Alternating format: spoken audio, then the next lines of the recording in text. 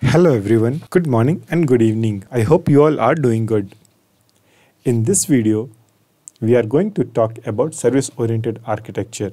So this is a continuation of the software architecture videos where I was trying to talk about different architectures used in the software industry. So let's see what is service-oriented architecture in this video. I am going to cover what is service-oriented architecture or what is SOA along with its benefit and drawback. So let's get started. So what is a service-oriented architecture? A service-oriented architecture is basically a kind of design pattern where we are trying to use different services or loosely coupled services to create a complete application. So let me try to explain this SOA-oriented architecture along with one application. So suppose I am a developer and I am trying to create this Uber app. So what are the things required to create one Uber app? If you see, what I need is a login page. Also, I need some kind of map where all the drivers and all the customers who can see where the cars are. And along with I need a payment gateway. So if I am trying to create a Uber app, what I can do is I can create three services, service 1, service 2 and service 3, where my service 1 is representing this Google map. The second service, you can assume that this is representing my payment gateway, and the third service can be representing my login page for this application, right?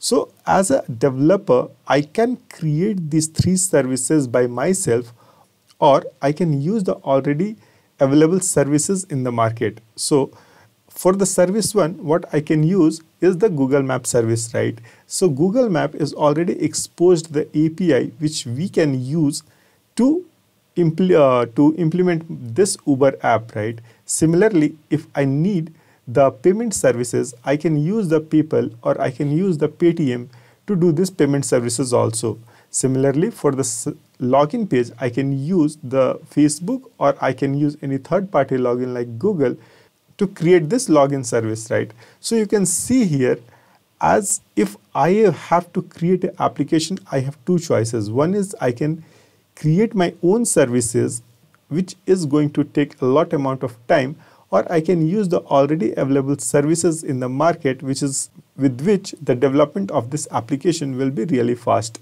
So this is basically my service-oriented architecture. So this Uber app is basically using the Google Map, the payment services, and the login page from three different services and created one application.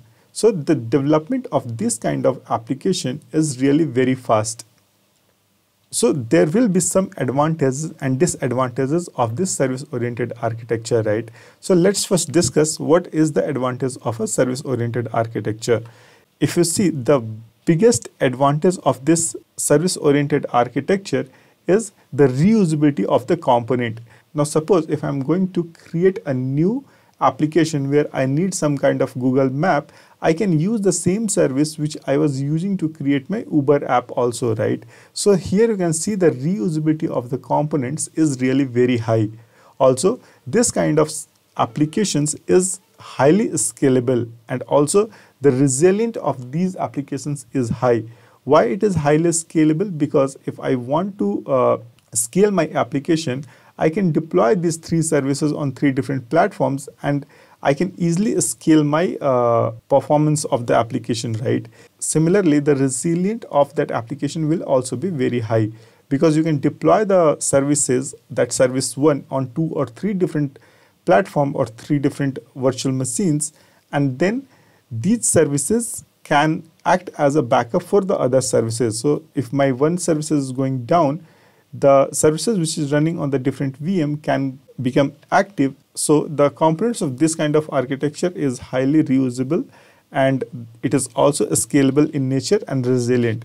But everything comes with a price, right? So there is some disadvantage of this service-oriented architecture also.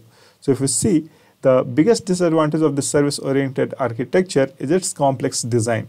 So now if I have to create an application which is going to talk to 3 different services, I have to create a kind of channel between these 3 services so that these 3 services can talk to each other, right? So my application will be a kind of a channel which will use these three services and create some kind of synchronized messaging system between these three services. So if you see, the design of this kind of architecture is really complex, and because this is more because this kind of application talks more on the network, right? So suppose if my service one has to always go and connect with the Google Map, so the traffic will be very high in this kind of architecture.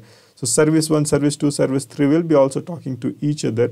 So there will be some kind of high traffic used in this kind of architecture. So I hope I make this service-oriented architecture simple. I hope you like this video. If you liked it, please subscribe to my channel and stay connected. Till then, have a great day and goodbye.